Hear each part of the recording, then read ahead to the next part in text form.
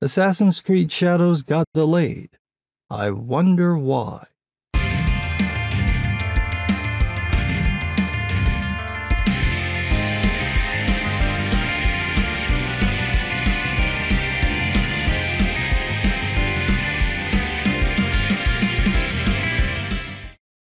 In a move that no one actually expected, Ubisoft delayed the release of Assassin's Creed Shadows.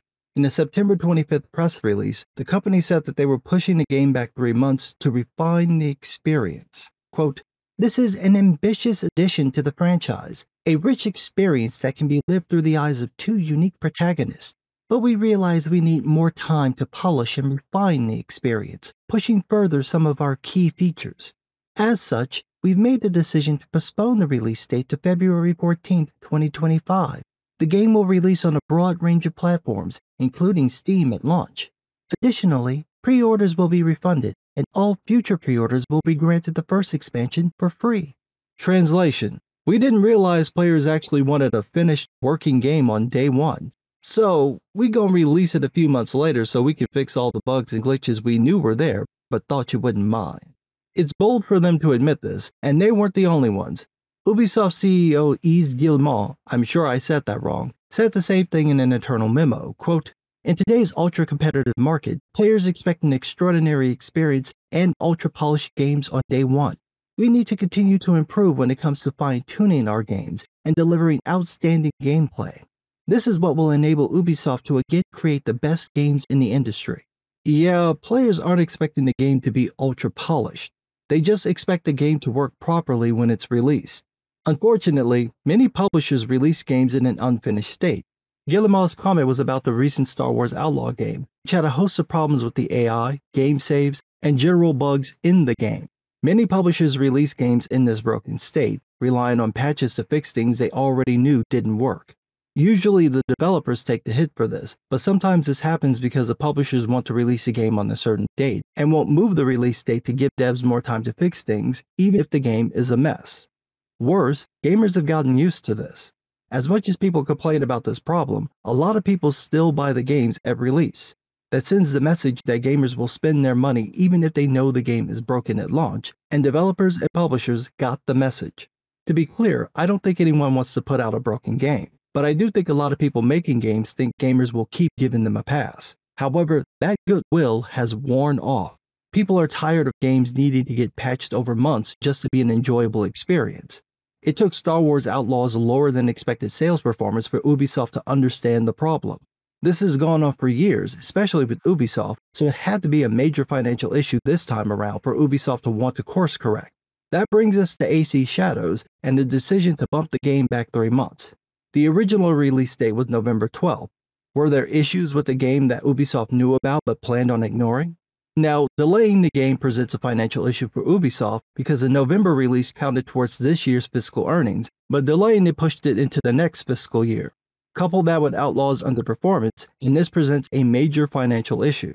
Then there's Ubisoft's trend of forcing people to use their launcher, screwing over people who pre-ordered games. With Outlaws, pre-orders got early access, but when the game officially released, the new patch forced those players to have to delete their existing save file. And then there's Ubisoft's ridiculous Season Pass model. Guillemot says that the company will address these problems, but it's crazy that these were even problems to begin with.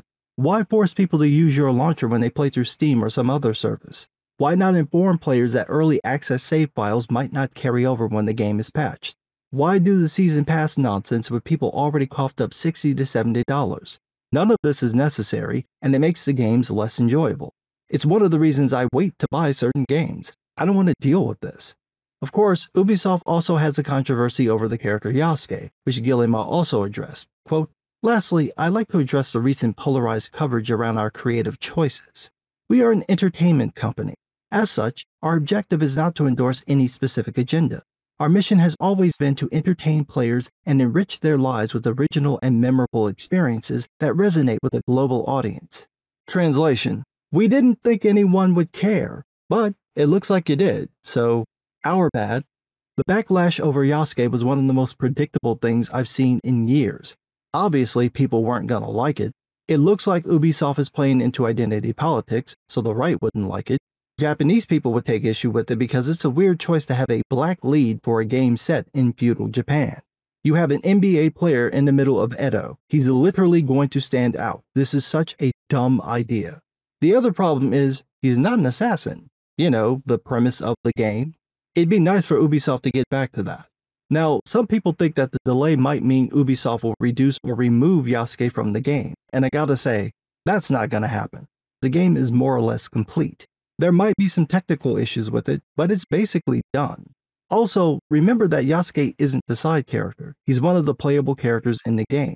It would take a lot of work to reduce his presence while keeping him a playable character, and probably more work to cut him out the game because his storyline probably crosses into Naoe's story. 5 months might be enough time to make some of those changes, but I can't see Ubisoft doing that. It's not just a financial issue, but also an optics issue. Ubisoft probably doesn't want to be seen as giving into what they probably perceive as a hate mob that doesn't want any minorities in any video games. And before anyone jumps in to claim that that's not what you're complaining about, I didn't say it was, but if people have that perception, that's on you. At this point, most of the time there's any major backlash to a game, it's over someone calling the game woke, regardless of whether or not it is, and the people making those claims lost their plausible deniability a long time ago. That said, Ubisoft doesn't want to look like they're playing to the far left or the anti-woke right, so they've got a tight rope to walk. It's damn near impossible not to offend the easily offended, and now they gotta deal with it coming from both sides. If they focused on making great games that didn't need 57 patches to play well, that might actually help with their problems. But what do I know? I'm just some guy.